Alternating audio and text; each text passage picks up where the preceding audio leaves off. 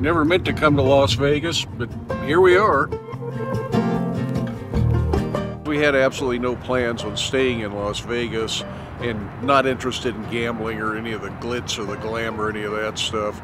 We continued on to Barstow, California. Now, Barstow is not someplace I wanted to visit either, so why are we taking this trip?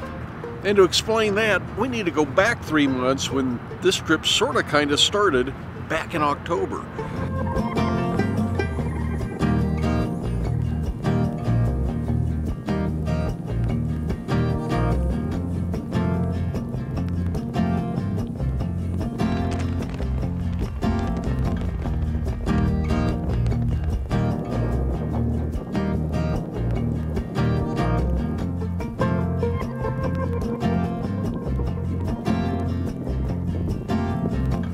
We had set out with a 10-day plan. 3 days to drive out to Oregon, 4 days to spend time with my sister and my mother in the Portland area, and 3 days to drive back. But halfway out on the second day, we got a call from my sister. Mom came down with COVID, and this was not going to be a good time to come. Luckily, she had a fairly mild case, got over it, fully recovered. But at that point, it was time to turn around and plan to take the trip at another time. So we turned around, drove a day and a half home, detoured a little bit through Craig, Colorado, stayed at a little cabin there that night, and came down through Steamboat and Breckenridge and kind of the back way home. It's a little bit longer route. And it's always nice to avoid the interstate through Colorado's Front Range. Denver is a nightmare sometimes. At that point, we decided to wait till after the holidays, wait for everybody to be off the roads, the big travel season to be over with. And it really looked pretty good this week. This is the second week of January.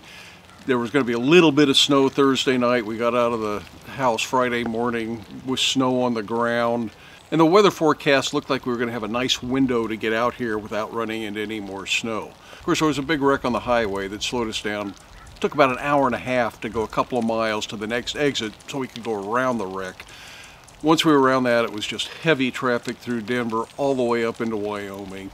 I-80 across Wyoming into Evanston wasn't half bad, but then we checked the weather report a little bit more thoroughly for some of the smaller locations. We had checked the major stops along our route, but had failed to check some of the higher altitude locations, particularly going through the Blue Mountains of Oregon, and that suddenly looked like that was going to be a bad idea. The snow in Oregon can be really nasty and slippery. It's a lot wetter than the snow we get in Colorado, and there's going to be quite a bit. And coming down Immigrant Hill out of the Blue Mountains down to the Columbia River is a treacherous drive. It can be a little bit hairy even in the summer if you don't watch your speed, but coming down in the winter with snow on the road, that seemed like a bad idea.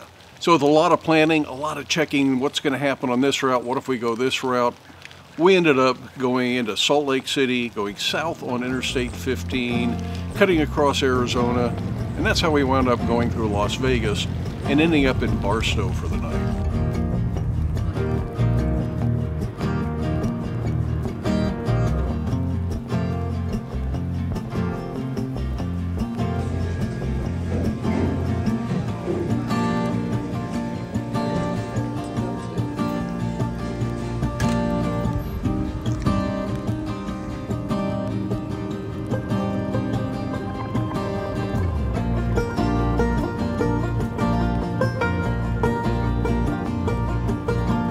We're getting closer to California, and their economy is largely based on agriculture, so they don't like you bringing produce in. In fact, they got checkpoints where you got to stop and throw out produce that you're bringing in from out of state. And just like my mom made us do when we were kids, we're going to stop and eat the produce before we get to the California border. We'll probably do this a couple of times because we brought a whole bag of oranges with us because we didn't think we were going to California.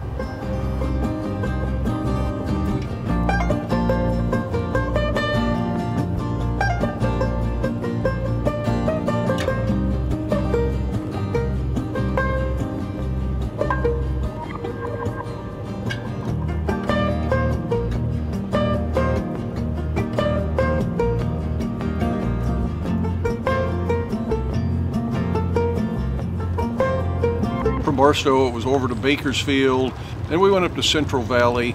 You can go all the way on Highway 99 or Interstate 5 all the way up into the Portland area, but there's some more mountain passes you have to go over that way, and there was a good likelihood of snow. So at Williams, California, we cut over, caught Highway 101, and this is the first time either of us have driven that section of Highway 101. We've driven it in Northern Oregon and in Southern California, but never the Northern California section. Had we known there was a room called the blacksmith shop, we would ask to stay there.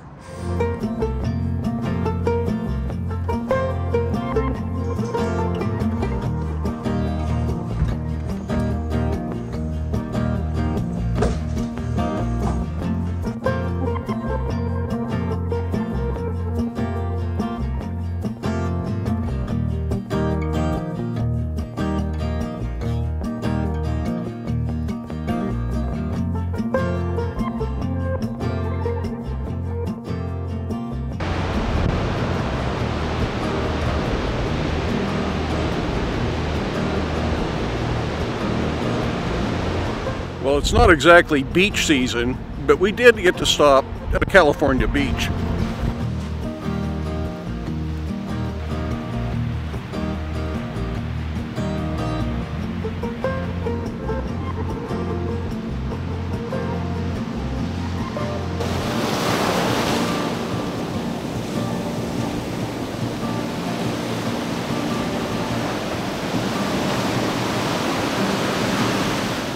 So that ended up being a pretty interesting part of the trip. It was cold, rainy, a little bit windy, but it was really more dramatic that way and a lot less traffic than there would be during the summer.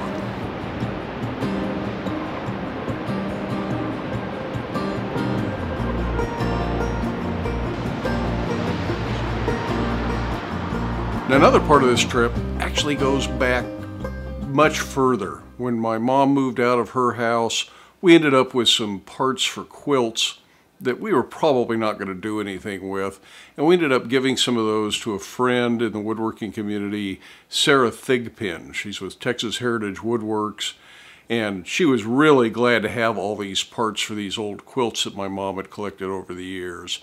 But there was one that she felt should come back to us, and she completed this quilt, gave it back to us at Handworks back in September. And we've been waiting for a chance to get to see my mom to give this quilt back to her. It's one that her great-grandmother had pieced the top together, but never finished the quilt. So this is really a family heirloom that was completed by Sarah just last year. So she finished this, but there was a note with this about your great-grandmother having made this for you, I think. And she embroidered the note onto the quilt. It says, top made by Cynthia Nelson. Yeah, Cynthia Nelson Witt, my great-grandmother, for me, about 1935. Finished with love by Sarah Thigpen, 2023.